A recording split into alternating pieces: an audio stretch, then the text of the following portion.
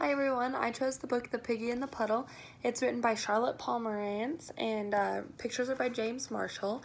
It's the Macmillan Publishing Company in 1974 is who published it. I said this is anywhere between preschool to second grade, maybe it would be the highest it would go. It's a pretty simple book. It has 26 pages and I said it's fiction, so probably children's literature fiction. So this book is about this pig named Piggie.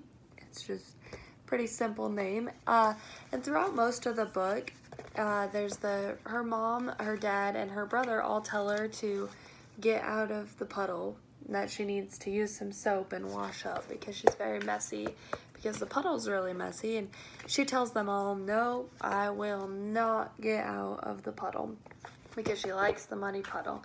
And so they're all don't know what to do, and so they get together. And then her mom jumps into the puddle with her because she doesn't know what to do. And her mom is followed by her dad and her brother, and they all get in there together and they enjoy the big muddy puddle, all of them together.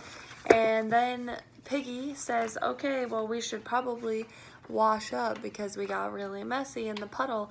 And her whole family says no, and then they just enjoy and have a really great time in the puddle as a family. And so I think that a big thing with this book is that it says a lot about family. At first they were all doing their own things, having fun by themselves, but then they came together and enjoyed each other as a family when they got into the puddle. And then they didn't want to leave because they were having so much time together as a family. And I think that's a really cool point to make, is family is a great thing, and so you can hang out with your family and have fun with your family instead of being separate with them or from them. And then another thing about this book is it has a lot of rhyming in it, and it's so rhyming in words that are like each other. So there's like the fuddy-duddy and all that stuff in this book.